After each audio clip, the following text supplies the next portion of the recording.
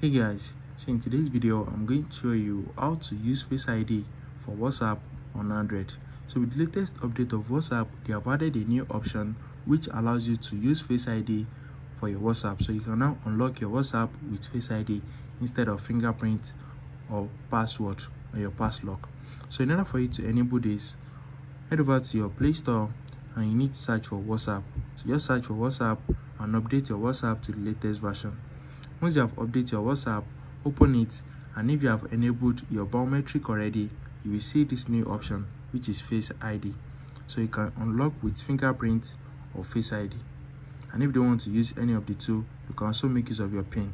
So let's click on unlock, and right now we can now make use of our Face ID to unlock our WhatsApp. So if you have not, let me use my fingerprint. So if you have not enabled your biometric already, let me show you. Just open your WhatsApp, click on these three dots at the top right corner, head over to settings, click on privacy, scroll down to app lock. Once you click on app lock, just enable this.